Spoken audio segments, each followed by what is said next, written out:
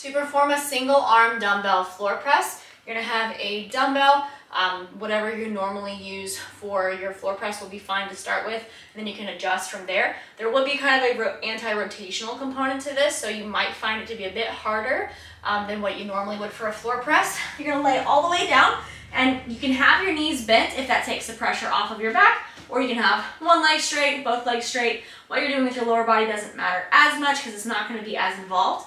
You're going to take one hand and have the dumbbell situated in the hand so palm is facing down.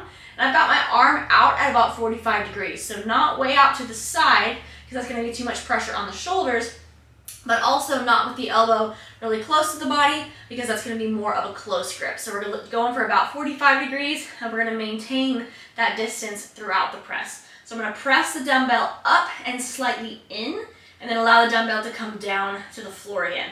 So not going up, directly up or out, coming up and slightly in on that one. Trying to resist rotation as I'm doing it, so I'll actually feel that I'm rotating kind of toward the dumbbell. I'm trying to maintain my shoulders being in contact with the floor, and then you'll repeat on the opposite side.